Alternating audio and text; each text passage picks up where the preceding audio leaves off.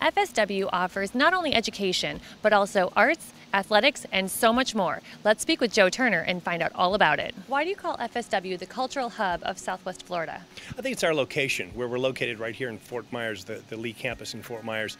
We have the Suncoast Credit Union Arena, basketball, events, concerts.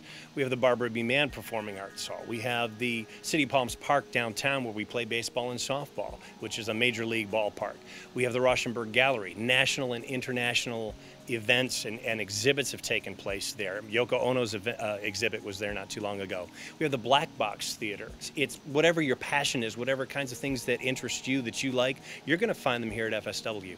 Tell us what's coming up in the near future. That's my favorite part of this. Our teams are ranked nationally, playing really exciting basketball right now here at the Suncoast Credit Union Arena, and we'll be playing January and February. The Barbara B. Mann, this is the best time of the year because you've got all of the Broadway shows that are coming. My favorite, Motown, is going to be here in March. I can't wait to see that show.